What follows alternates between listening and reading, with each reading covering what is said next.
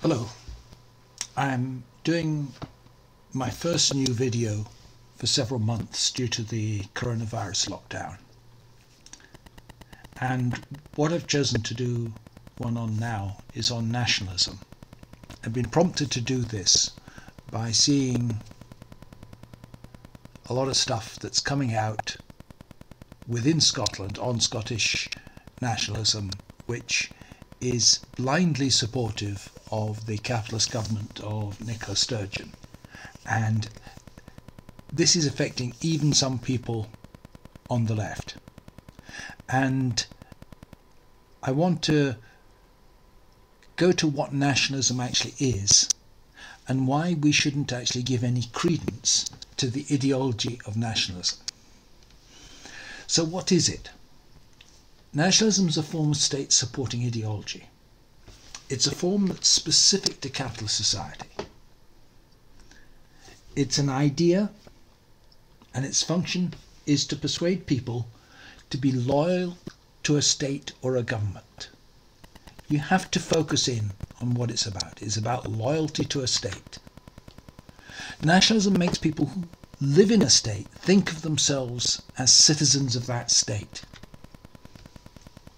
So French nationalism makes people who live in the French state think they're French. And the function of French nationalism is therefore to make people who live there loyal to whoever is the government of France at that time.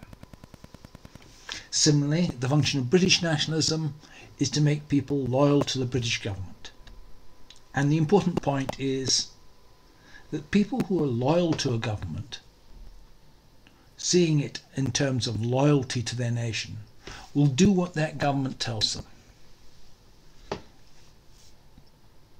In order to win support, the state uses all sorts of symbols and myths. These are called national symbols or national tradition. For instance, states will have their own cloth design. It's called a national flag.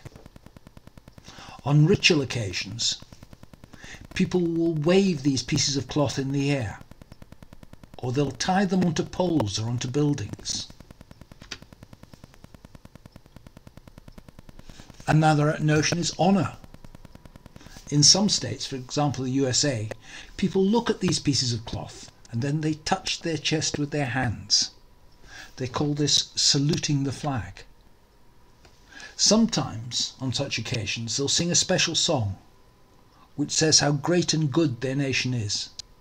And whenever people hear this song, they're supposed to stand straight up. An example of a national myth is the legend of Jeanne d'Arc.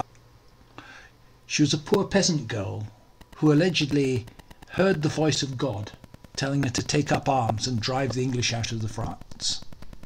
And she was burned at the stake by the English for her pains. This makes her a national martyr. Duty. Governments need nationalism to make people obey them. They use nationalism to make people think they're not just obeying a particular group of men or women, the government. It tries to persuade them that they're doing something more important. This important thing is called a person's duty to the nation. Duty has to be made out to be a very, very important thing, because it often turns out to be dangerous and unpleasant. A century ago, or just over a century ago, the government decided that it was our grandfather's duty, or at least the grandfathers of people of my age, great-grandfathers of others listening, to go and kill people who came from Germany. This involved putting on brown clothes, which were called the national uniform. Next, our grandfathers were told that it was their duty to obey certain men from the upper classes, who were called officers. Next, these officers told them that it was their duty to walk in front of machine guns, which men in grey uniforms were going to aim at them. Most of them did so and got shot.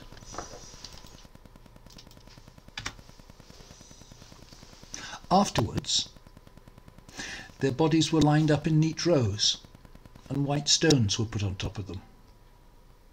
Their bodies were given a new name. They were called our glorious dead.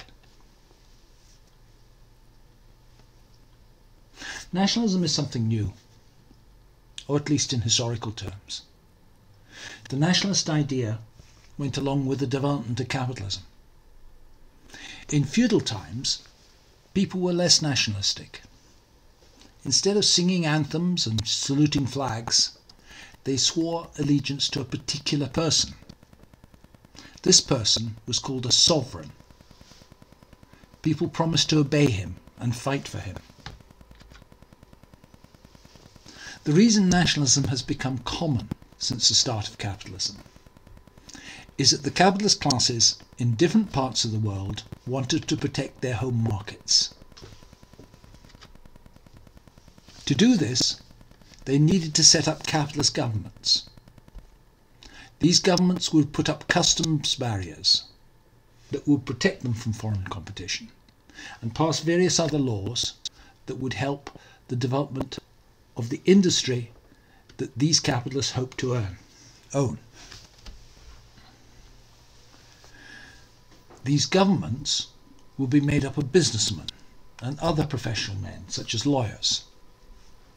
In the past, kings had claimed obedience as God's representative on earth. This idea became less and less plausible with the end of feudalism. If people no longer believe that the king is God's representative, they won't believe that a government of bankers and industrialists has been sent by God, some Trump supporters aside. That's why you need new gods. That's why the nationalist idea became necessary. People were to be taught that obedience to the government was their duty to the nation. By the use of songs, symbols and ceremonies, the nation was made to seem some supernatural entity, just as God had been in the past. This is well captured in a painting in the British Foreign Office of Britannia Pacifictrix, where the nation Britain is portrayed actually as a classical god in the part of the state that is responsible for the promotion of such ideologies. What's real? What you have to realize is that nations are illusory. What really exists are governments, government machines, and the territories within which they dominate. The emperor must be clothed. His nakedness would be an embarrassment to all concerned. From a socialist standpoint, nationalism is always an illusion. There are no good or bad nationalisms. It's what Daniel DeLeon, the American socialist, called the falsest of all false paths. What then of self-determination? Well, the point is that nationalism is like a religion. It's an ideological apparatus. It's false, but lots of people believe in it. And you can't make people disbelieve in it by oppression. Oppression of a religion or a nationalist ideology by another religion or nationalist ideology only reinforces a sense of identity with it. It was for this reason, and this reason alone, that the prominent Russian socialist Lenin defended the right of nations to self-determination, because any attempt to deny it merely reinforced nationalist ideology, and his aim was to promote socialist ideology, to promote class ideology.